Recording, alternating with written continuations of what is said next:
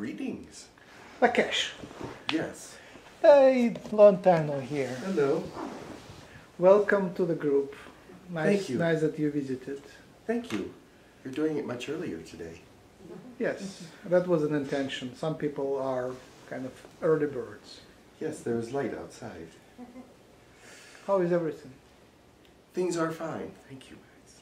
How are your celebrations? I haven't had one in 2 days. Okay. What was the last one?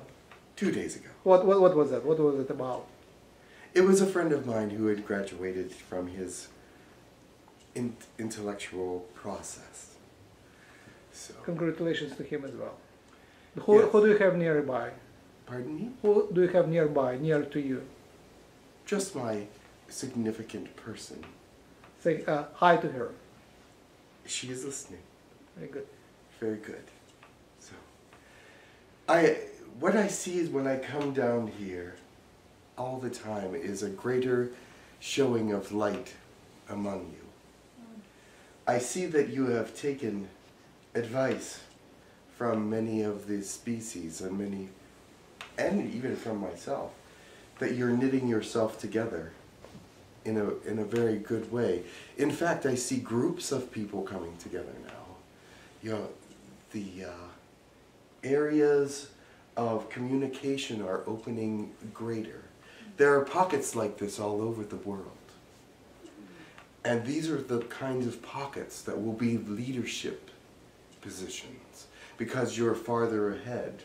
Do you understand that? Yeah. There are very dark pockets in the earth as well, where no light shines, where no hope exists. This is where we come in as species, humans, light. Together we form light. We must move out. It is time for us to become more than what we are. Do you understand? Yeah. If you are encountered by the darkness, I believe 𝗪𝗘𝗧𝗏 touched on this the other night. And I was listening, and it inspired me to tell you more about it. Because the light within you spreads out.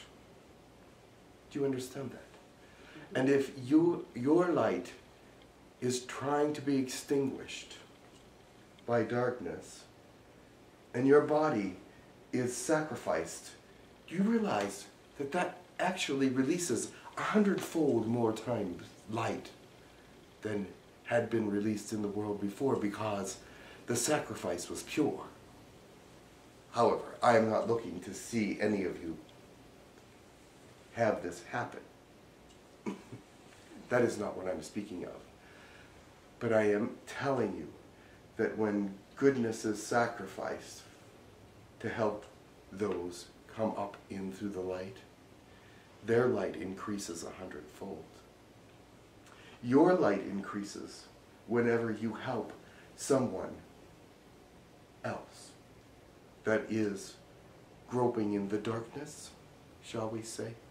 Is that okay? Does that make sense to you? Yeah.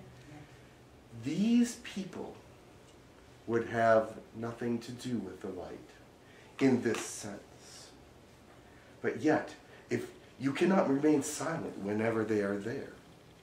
If they approach you and speak to you, you must show them that you are willing to speak to them and come to them. It is much like your old book, the Bible, or the Quran, or the Bhagavad Gita. They shed light. These old forms of writing that you look at for inspiration and to connect yourself to God have much truth. But if you look at them with the wrong state of mind, you will get nothing out of them. If you look at them as just words and just stories, you will get nothing from that. But if you look at them for inspiration, you can find it. Because it is hidden in the words, you see. The light comes out of the words when there's light going into the words. It reflects back to you. Does that make sense to you? If you look at it with light, you will find light. If you look at it with darkness, you will find darkness. It is the way of the world. It is the way of the universe. You get back what you send. Does that make sense? Thank you.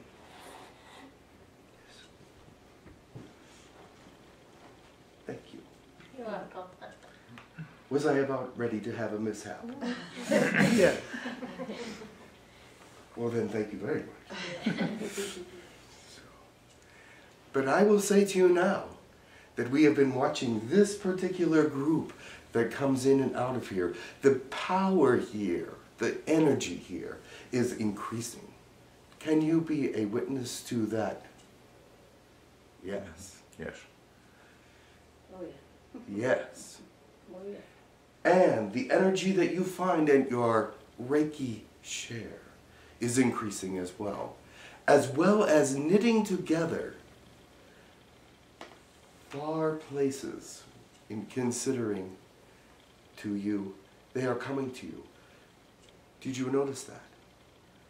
People are attracted to the light. Even those that with doubt.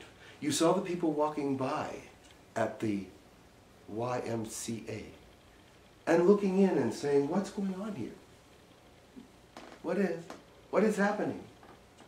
What is happening? What event is this? It was a nice showcase. And they saw, what did they see? They saw people being helped. They saw people being a light. They heard wonderful conversation. And what does that do?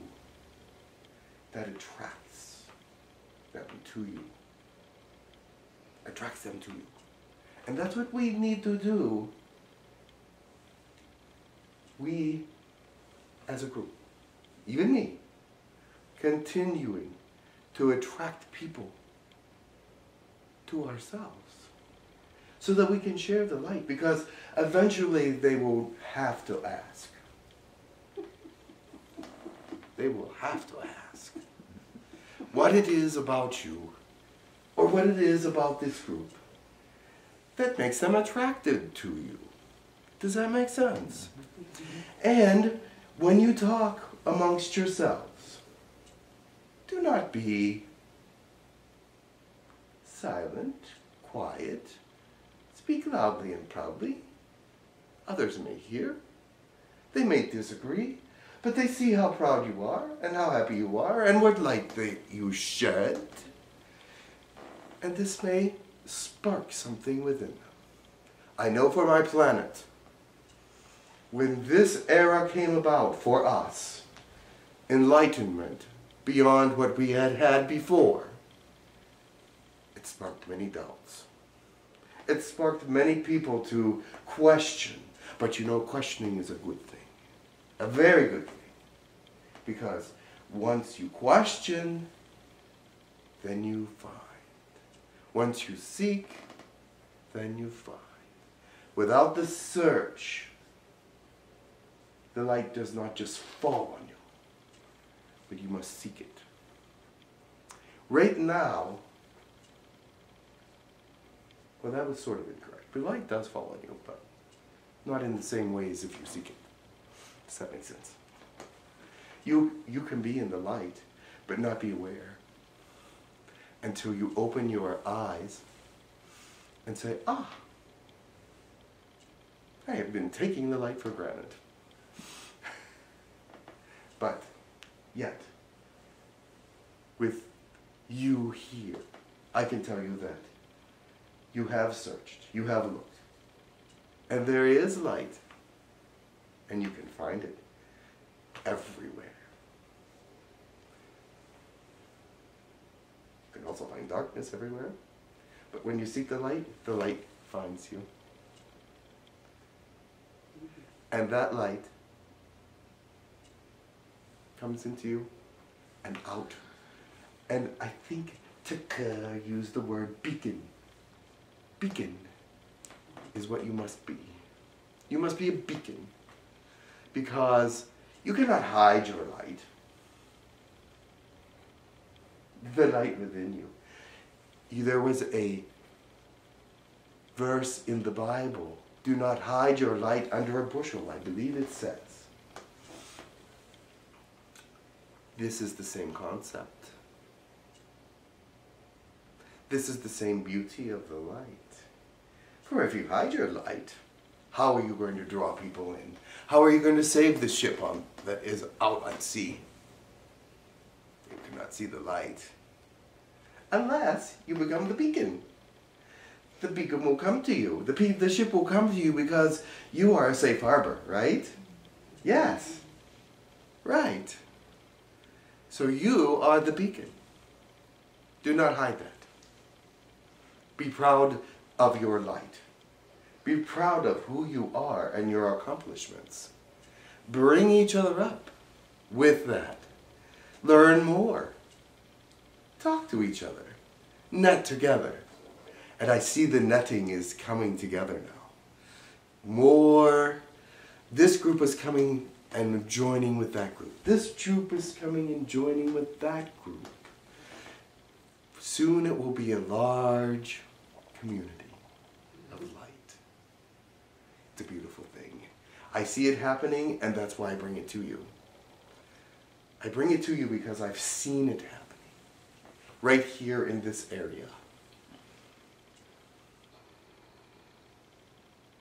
And I am very proud of you. I'm very proud.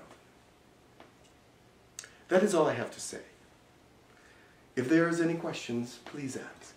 Can you give us any poetry, psalms, proverbs, especially the ones you teach to your children, which would be very representative of your culture, or maybe of the ideas you tried to you taught us just now? What we teach our children? Is that what I'm gathering? Some poetry, something condensed, maybe your poetry, even your poetry on that topic. Oh, we tried that once. It was great. Oh, well, let me see what I have here. Very good. But what we teach our children about the light is by example for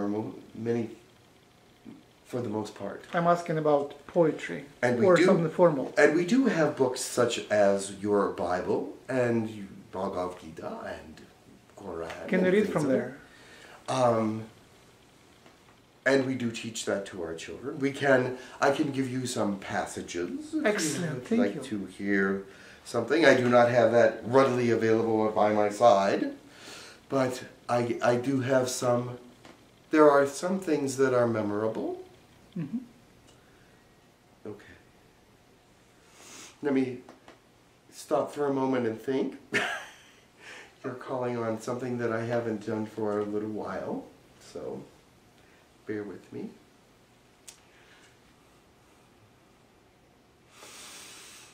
Oh, okay. The center of light is in the heart, and the heart is the center of light. Let us become one with ourselves, because if we become scattered, how can we then pull that together without problems? I'm using the word problems, we have a different word. The entire sky fills with clouds now, and you cannot see the stars. So how do you get rid of the clouds so you can see the stars? You must let it rain first. And then the sky will open. How's that?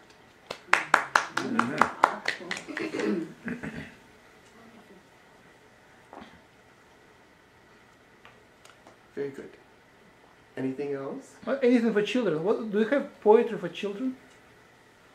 Poetry for children.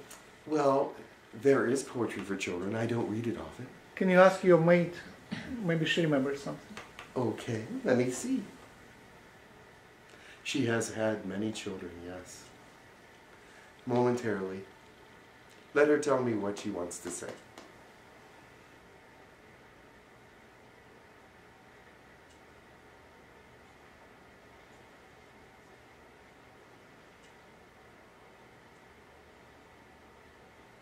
Ah.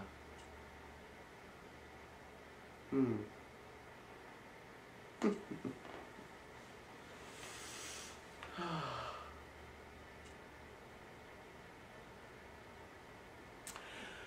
One of the things that she's told me that they teach the children is that we do have trees and plants and things of that nature just as you do.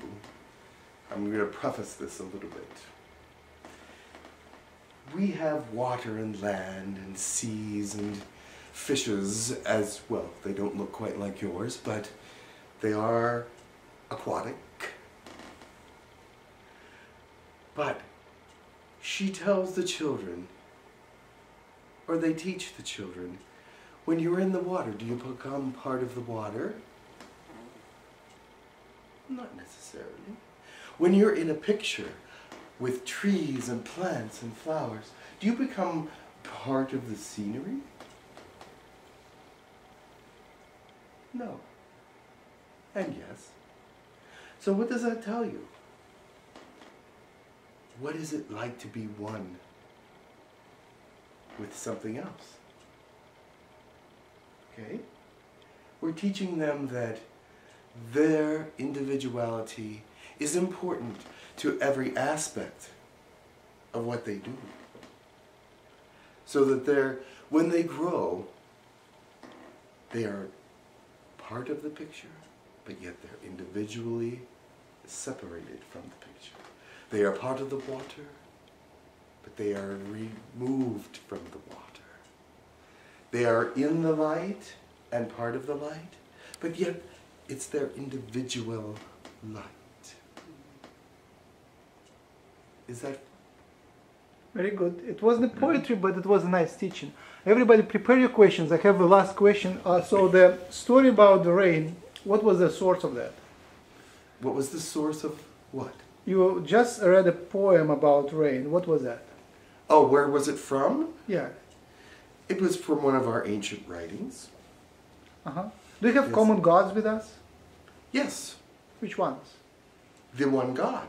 Okay, any more? The one God who is many and one, and we are many and one. He reaches out to us in many forms, and is in everything. And we are in everything. And it's the sharing of the oneness and the manyness. Thank you. Do you have common prophets with us? Prophets. No, we do not have the common prophets, but we know of your prophets. We do have ancient prophets and modern prophets as well. One thing about your society that we've noted is that up to a point, no prophet after that has been recognized. But there's many. You have many prophets among you. But up to a point, your New Testament, after that there's no more prophets. We wonder what happened to them in your writings. But we understand now from the telepathic humans that this was an era that was written about. That you still believe in prophets, but you don't recognize them the same. The Catholic Church says saint is like a prophet, but not necessarily. That's a confusion for us. We have John Lennon, Casey, Einstein. But you don't call them prophets? I do. You do. But I mean, they are not known as prophets. Not mainstream, yes. I don't ever hear anyone say, the prophet John Lennon. I don't hear that. Whereas you hear the prophet Isaiah, the prophet Micah. You see what I'm saying? We do have prophets, yes. And they are among us. And they are separated and integrated because we must hear what they have to say all the time. So they are special people with special light. And they are recognized at birth. Can you just give a little blurb of your favorite prophet? Just describe them, the name, what they teach about. Ventira. Uh-huh. She prophesied that our race and beings would come to a higher understanding when we understood ourselves. This sounds very simple, doesn't it? It sounds very, very simple. But if you think about it, it's a very, very complex thing to understand who you really are. And when we finally did learn who we were as a community, not as necessarily all individuals, but yet that's part of it. But when you learn who you are, you become part of the community. And the community becomes part of you. And so, her prophecy about understanding who we were as blues became a topic of conversation everywhere. Until she said something else. And this is what she said. While you're coming to understand yourself, don't ignore your friends. Don't ignore the light. Don't ignore who you want to be. Bring it all into you, process it, and then let the light sift through it. Because then you will find the truth. Wow. Does that make sense to you? It's beautiful, thank you. It gave me goosebumps. It's beautiful. Everybody, any questions? Isabel, you're first. What do you want me to do? Ask questions. Oh, I see that there is some peacefulness going on right here. That is good. But if you have questions, I will entertain them. That's fine. Be not afraid. Bill? Are you living in a three-dimensional duality as we are? Or are you in a fourth or fifth or higher? We started in third dimension. However, after a time, we realized that the fourth dimension was much more appropriate for us to live in as we grew. So we have moved from the third dimension to the fourth. did you have duality? You can go back to a third dimensional life if you would like, yes. In that sense, we have duality. Because there are those that have not moved to fourth dimension. They remain in the third dimension, but we can still communicate. We have that ability. When you can live in the fourth dimension, you can live in the third dimension. You can communicate between the two. And there are reasons for those who want to still live in third dimension. They feel it's more appropriate for who they are. Do you understand that? Stable. They might be people that work their intellectual thoughts on a realm that is more solid. Fourth dimension tends to have its light-heartedness as far as movement. They prefer to be actually in the moment. We can actually be out of the moment. Does that make sense to you? Mm-hmm. They prefer to be steady in that time. I'm not sure how to explain it any I farther. think you need to define duality. I think even God would have duality.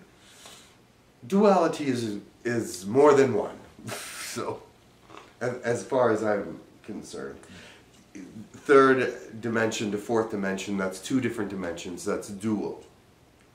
So, Do you have negativity in fourth dimension? pardon me? Negativity, suffering in fourth dimension. Negativity? Yes, negativity and suffering. There is some, but it lasts a short time because we have conquered many of the things that cause people to suffer. That doesn't mean that they can come on without us knowing it. Some people are more isolated than others and they can get in trouble when they have little contact with another telepath. Because if we are in contact with them, we can know if there's mental problems. Do you understand that? But if they are isolated, we don't always speak to them telepathically, and therefore we do not know their problems. So, but their illnesses can be treated easily. Mental problems, a little more difficult, but they can be treated.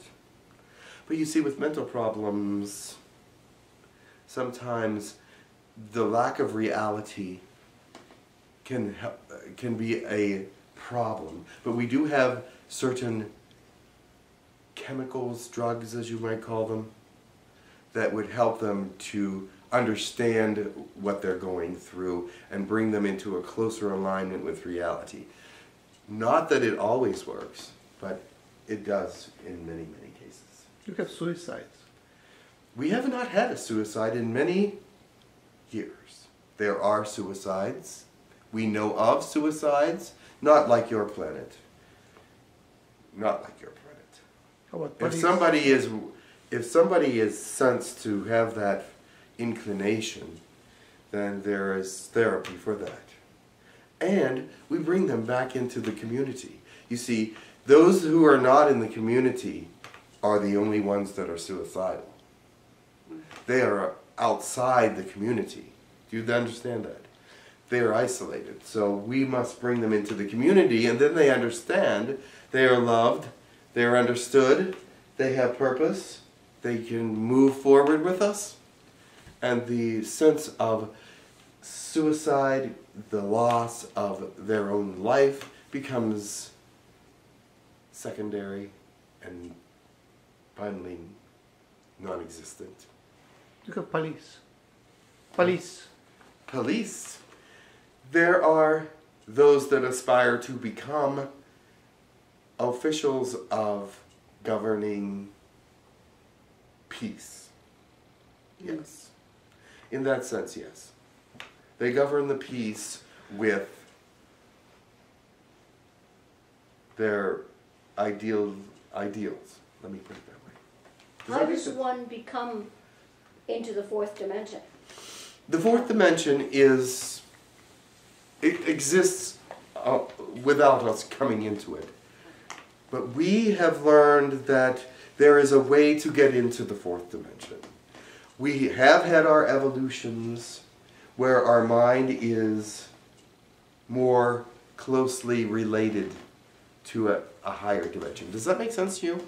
And then, after discovering what it is, you integrate it. Okay. Does that make sense to you? Yes. Why would one go back then? One just... Personal preference. Okay. Now, when you were saying the community brings those that are having trouble, suicidal, are they basically third dimension? Because I would imagine suicide would not be in fourth dimension. You are correct. Fourth dimension has no suicides. It is the third dimension that sometimes can become isolated. Their telepathy is less. That is less. correct. They have yes, some, but it's less. Okay. And so that is a very good point that you bring up. Because their less telepathy can actually bring them to a point where they feel like they're not part of. Right.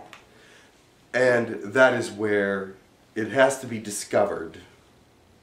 We actually reach out to the third dimension periodically. I was just going to say, is there some way the fourth dimension can... Our peacekeeper police... Got it. Okay. ...actually are charged with taking care of situations in the third dimension.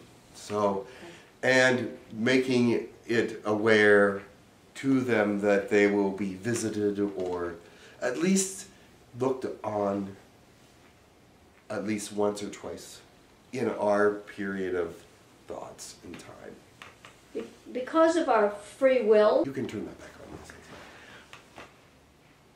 The beginnings of some civilizations where hybridization began were pure alien. Does that make sense? And actually human life is alien. So It came from elsewhere. Yeah. And you were seeded here.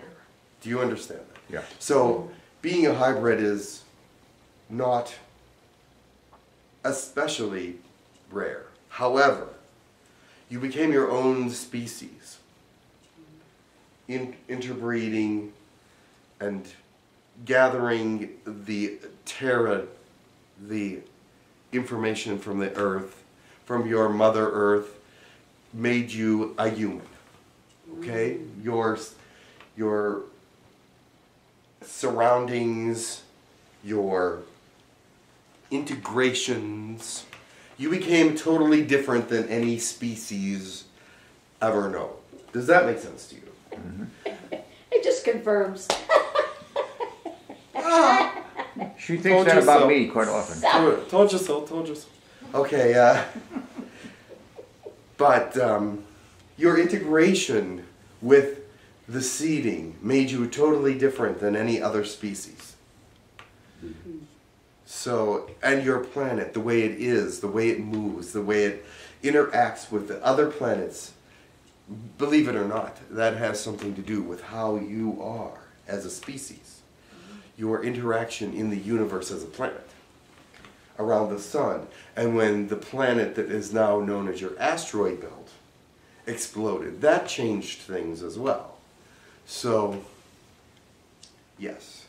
But there has been hybridization happening after the fact, in this modern age, because it is this modern age, and they would like to see what they can enhance. Propose again. Channeling like process. They come into the body and they form a protective barrier around the egg, and then they take that and they move it to another dimension. Would I have any? But they've changed their policies on how they do things now, because they used to abduct, as you know, and they do not do that anymore. They used to do many things without permission. But now they at least search the mind to find out if this would be agreeable with the individual. They may not ask permission with everything, but they will find out your disposition on and thoughts about it. Does that make sense? Excuse me.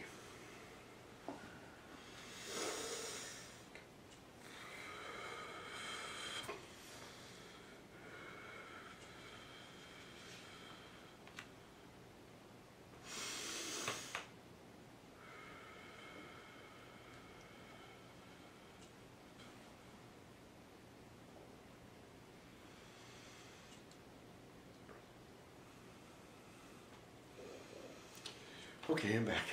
Oh, thank you. I need replenished. Oh, so you drank something? So, I'm not sure if that would be the appropriate term, but yes, I did imbibe something. Any more questions? There was somebody else that wants to come through, but I do not know if they will. Go ahead. I would like to know where my children are and when I... You can leave it off if you like. All right. It's not important to me. The best part is gone.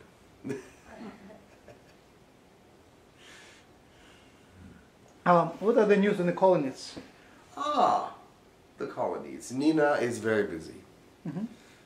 Wait a minute.